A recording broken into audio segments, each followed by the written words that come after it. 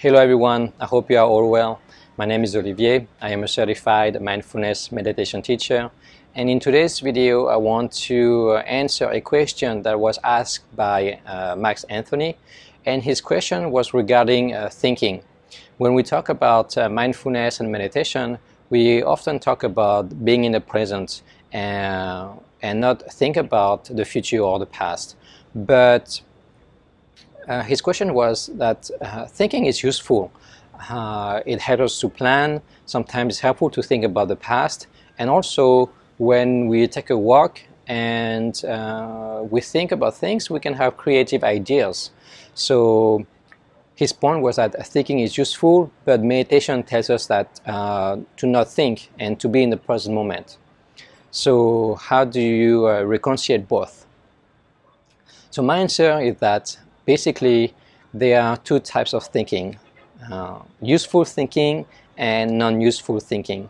Useful thinking is what Max Anthony said. We need to think about the future to make plans in order to function in our society, in order for us to set goals.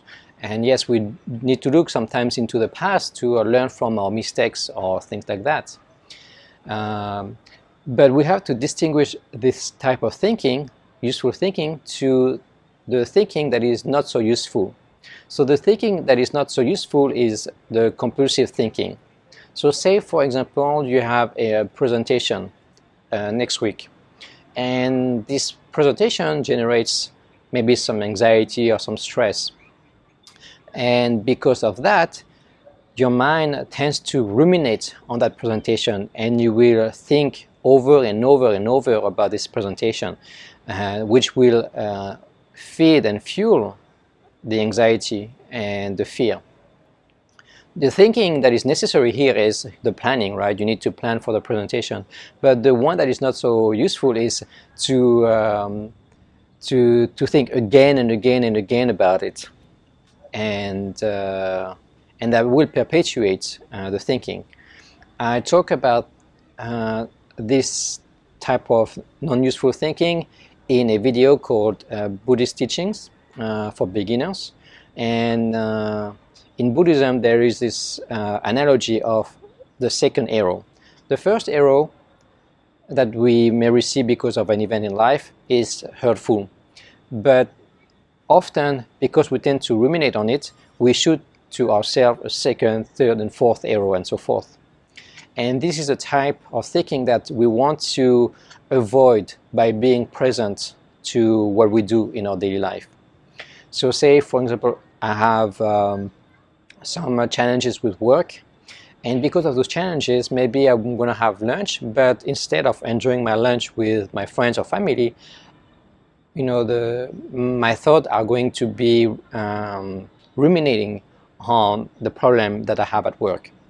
So that is a type of situation where we want to bring our mind back to the present moment, to let go of our worries, to let go maybe of regrets that we have about the past, because we can also ruminate on regrets. And yeah, so that's why thinking is useful, but also it's important to practice mindfulness and to be in the present moment, to let go of this rumination that sometimes can completely color our day, completely affect the way that we experience the day and our life.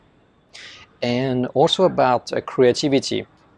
In my experience, mindfulness is very useful to generate creativity. Because to me, creativity is not something that we force. It's something that we create the conditions for our creative mind to produce something imaginative. And so those conditions for me are, for example, having a clear mind, being relaxed, not being stressed. And I'm sure you can see that in your life. If your mind is full of worries and so forth, it's very hard to have creative ideas. That's why sometimes we take walks, outside to kind of like change our ideas and connect with nature and so forth. So here are my 2 cents on your question. I hope you find it useful, and let me know in the comments below. Thank you for watching, and I will see you soon.